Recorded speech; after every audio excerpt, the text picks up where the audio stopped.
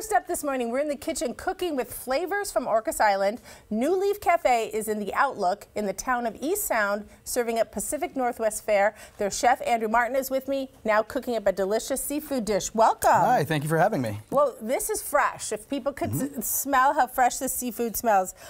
So first off, what are we making today? All right, so I stopped by a couple of our local farms, and specifically Buck Bay Shellfish Farm. They produce and gather a lot of the local, fresh, just beautiful seafood. So I have some halibut and some local sockeye salmon, but today we're going to put together a dish with my favorite is the spot prawns. Spot prawns. Like a sweet, delicious shrimp, basically. Are they sweeter than? I think they are. Most? Okay. I think they are, and you can pick them up raw or cooked. I think it's easier just to pick them up cooked because they do a great job. They hold for a while, but these I got yesterday, and they're going to be spectacular. Okay, so it's okay to then pick them up cooked and then make absolutely. your sauce. Oh, absolutely, yeah. All right, I like that because sometimes it's a little intimidating. For sure, and I left all the shells and the heads on to make it even more intimidating. I mentioned that sometimes having their eyes looking at me and judging is tough, but that's okay. It's going to see you back, the seafood. See you back. Okay. All right. How do we get started? Yeah, so we're going to put together a dish. We're going to put together a saffron and green bean salad. I threw some grilled garlic scapes in there too, with a pickled beet relish and some poached spot prawns. So I'm going to have you do the pickled beet relish. Okay. And if you can measure into the pot equal parts, and I have a measuring cup there, of red vinegar, sugar, and water. Okay.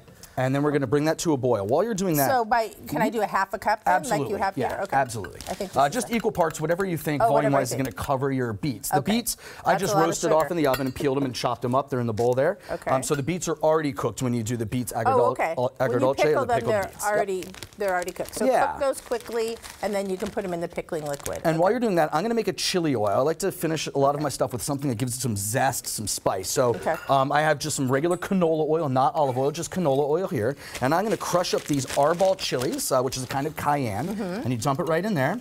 And this we just bring up till it's warm and the chilies start to sizzle. You really just crush those Crush them up, yep. And if you want, you can do them with the whole and pulse it in the blender afterwards. It extracts that heat.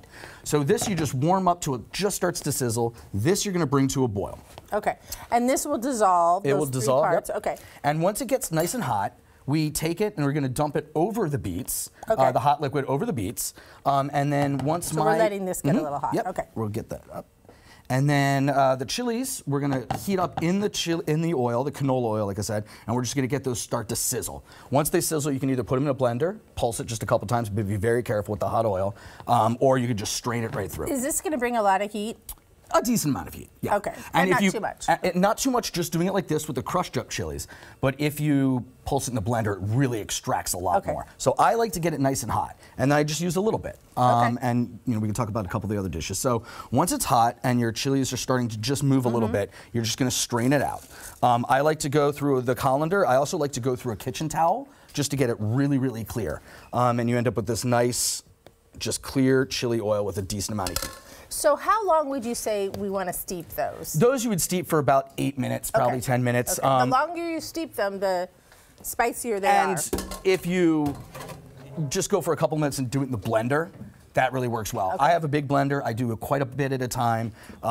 It'll last you for a month. Okay, I was going to ask you, so you put it in a container, and then keep it in the fridge, and you're keep it in the fridge, and and we use it in a little bit of everything, actually. So all right, that's the chili oil. Okay. And then you're going to come up to a boil, and once that is hot, you can just dump it right over your beets.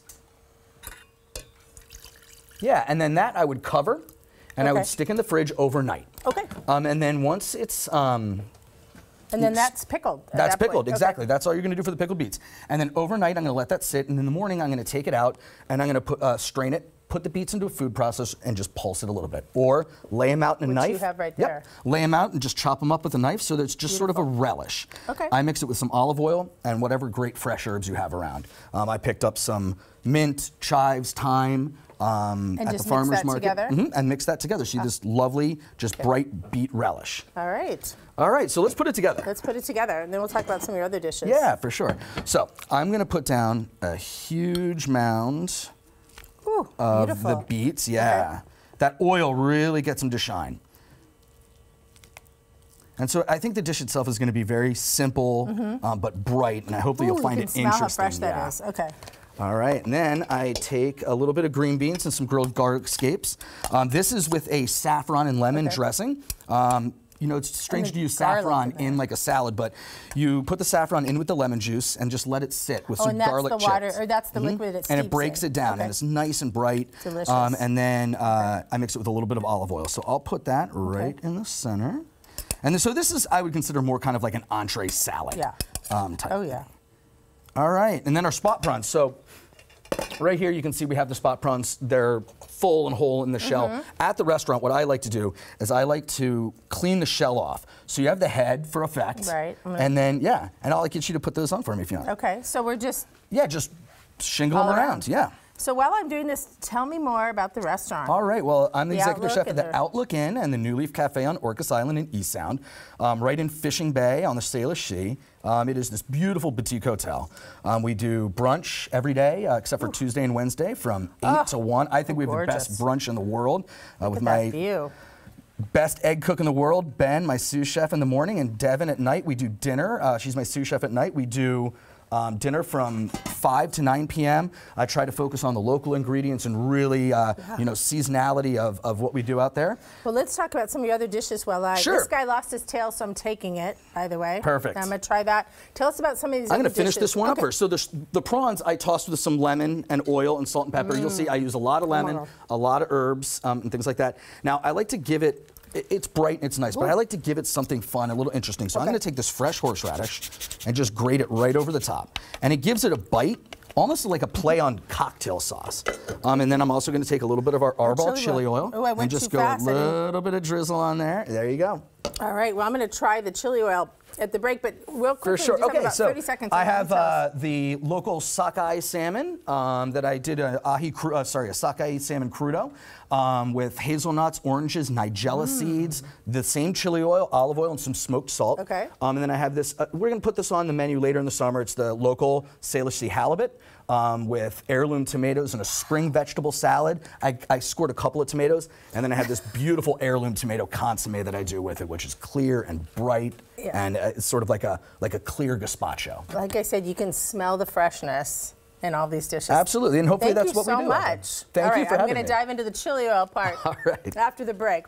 All right, well, Andrew has shared his recipe with us. If you'd like to give it a try, we've got it on our website, or you can text the word recipe to 206-448-4545, and we'll send the link straight to your phone.